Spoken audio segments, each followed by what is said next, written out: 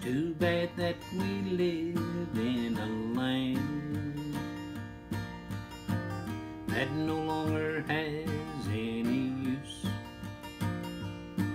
for level-headed common sense man who will stand up and speak the truth. Seems the truth is the last thing some folks want to hear, since it disrupts their apple cart. They'd rather believe their fruit is good than to have someone else expose just how rotten their apples really are.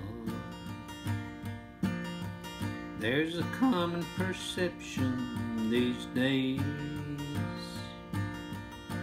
that there are no longer any absolutes, that regardless of how corrupt there will always be someone standing in line to buy their fruit.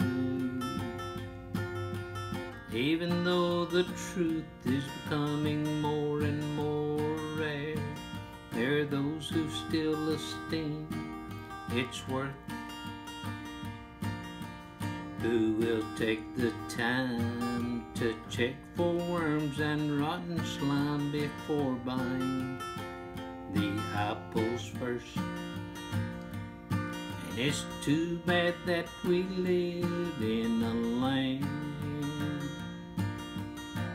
that no longer has any use for level-headed common sense man who will stand up and speak the truth.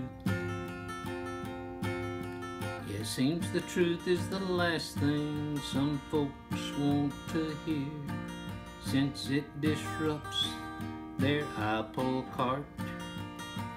They'd rather believe that their fruit is good than to have someone else expose just how rotten their apples really are. Don't expect to be in business for long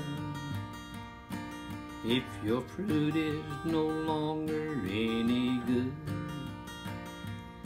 If what you're selling is not legitimately grown, what you're hawking will come to be rejected as it should. And it's too bad that we live in a land that no longer has any use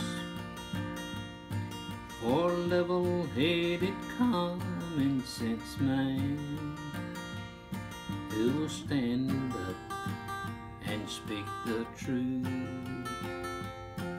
Seems the truth is the last thing some folks want to hear, since it disrupts their apple cart. They'd rather believe that their fruit is good than have someone else expose just how rotten their apples really are.